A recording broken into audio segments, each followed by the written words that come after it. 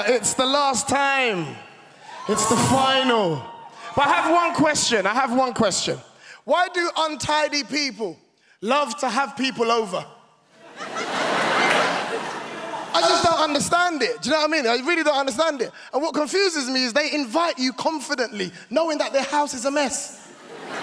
Ladies and gentlemen, I know I'm going to be talking about their house at the moment I walk in. All right, I got invited to a dinner party. I walked in, I was like, wow, is this how they live?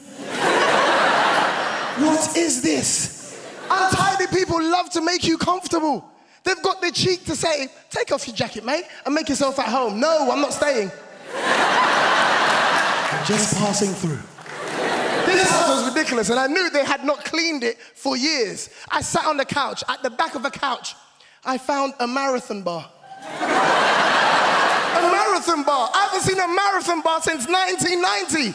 Why? Because it's called Snickers now. How long was that there for? Ladies and gentlemen, this house was filthy. It was so bad, I took off my shoes when I left. I wanted to keep London tidy. Summer holidays are coming up, right? I'm looking forward to it. Good things about going on holiday, you get to relax and hopefully you get some good weather, right?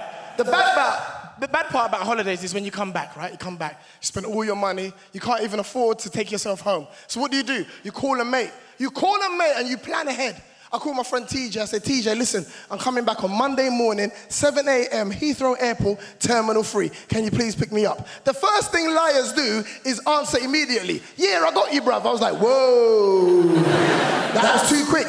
Monday morning, 7 a.m., okay, Terminal 3, Heathrow Airport. I need you to pick me up. He said, okay, ladies and gentlemen, I am now happy. I have made my plans. I'm cool. I get back to Heathrow Airport, ladies and gentlemen. The first thing that wound me up was how other people who were on my flight were greeted at the airport. There was a lady on my left. She came through the doors. Her husband was standing there. He had a board with her name on it, Sally. Sally met Dave, gave him a kiss on the cheek. They went home, happy days. There was a man on my right on the flight, ladies and gentlemen. He came through. 17 of his family members turned up. And they all got into one Nissan Micra. I was like, this guy's a genius.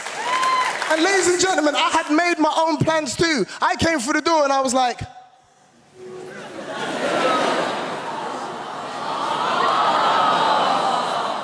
I was fuming.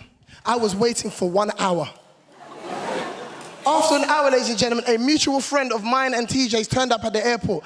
His name was Gavin. I said, Gavin, where's TJ? He's supposed to be picking me up. Is he at the airport? Gavin said, yes. And I was like, thank God. And Gavin then said, he's going to Jamaica for 2 weeks. I just dropped him off.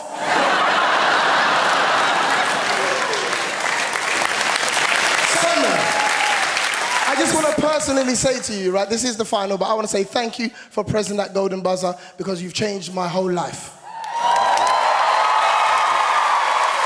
And in return, Simon, I would love to invite you to my church. But if you take me up on that offer, Simon, you have to cancel the rest of your plans. Because at my church, the finishing time is never the finishing time. For years, I used to blame my pastor at my church because I thought he was the reason why church was going on for so long. But it's nothing to do with him. It's the bloody choir. 16 choruses on one song. Ladies and gentlemen, I've seen songs of praise. They sing the songs fast. They've got things to do. In the name of Jesus, in the name of Jesus. They sing it quickly. Ladies and gentlemen, we sing the same song at my church, but we sing it like this.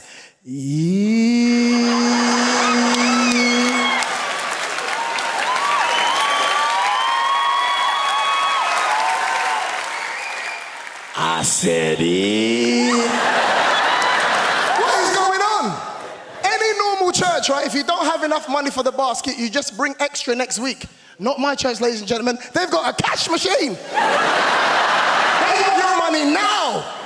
I gave my pastor £10 because that's the most I could get, right? I gave my pastor £10.